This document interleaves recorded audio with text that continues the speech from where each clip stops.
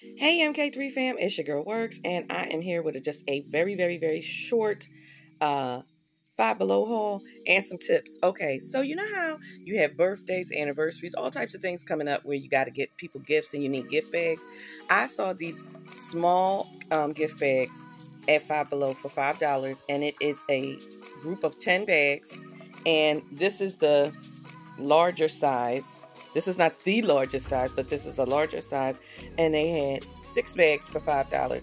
And both of them are so pretty. They are appropriate for birthdays, anniversaries, stuff like that.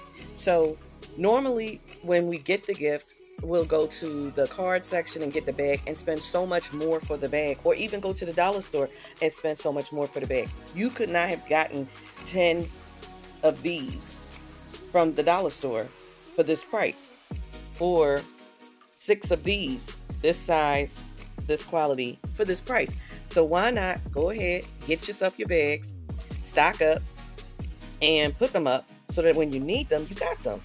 Also, I got this little microphone. I don't know if it's going to work or not. I'm not using it right now. And then I got some lip glosses from Wet n Wild. I was going to do a swatch, but there's a good chance that I might not keep them. And so I don't want to open them until I'm sure. But I thought that was real cute. So I just wanted to give you all that idea as to what you should do as far as these bags. And, you know, let's try to be better with our money for 2023.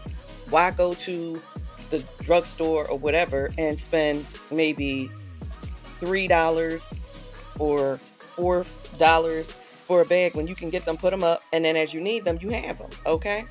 All right, share this channel out, hit the like button, comment, subscribe, and don't say I didn't tell you.